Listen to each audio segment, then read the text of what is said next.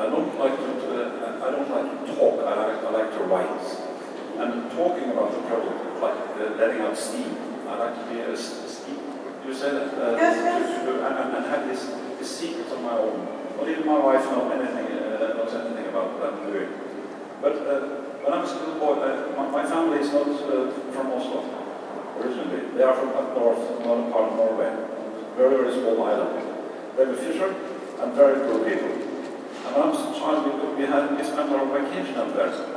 And but when we were there, I was very eager to row boat and go out to the sea in North Atlantic, a very rough area. But we had no boat. But a neighbor had a boat, and that was an old lady, and she took me and my sister out on the sea, and we were fishing, and she taught us how to row a boat and do all things that is necessary for you to stay alive, in the Atlantic. And we were once outside, and I asked, "What is that island?" There was some island, like floating temples on the horizons out there. What's that island? A very characteristic figure out there. And she said, "That's the most beautiful place on earth," she said. But she was going to do that, and she didn't turn around and look at it. And later on, as when I was studying mathematics in Oslo, I gave up, because I knew, like Bilang Kundera, the life is somewhere else.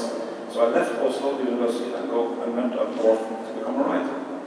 And the woman was still living in the neighboring house. She was like 85 or something. And we of course talked a lot. And it turned out that she and her family had been living on this island for generations.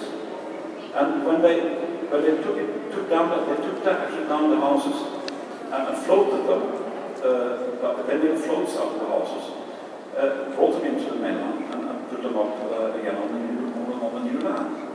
And she had actually spent with her family. She had lived on this island like Robinson Crusoe for 53 years. And her aunt, who came in, that this was the two last women on this island. Her aunt was 78.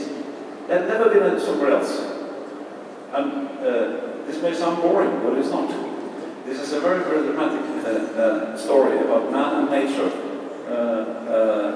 about how to survive in these harsh surroundings. It's about season, a lot about weather, of course, about fish, but how to stay a human on this island. And this gives me an opportunity to work with all kinds of metaphors, because we are all islands. Well, this is what I'm working on now.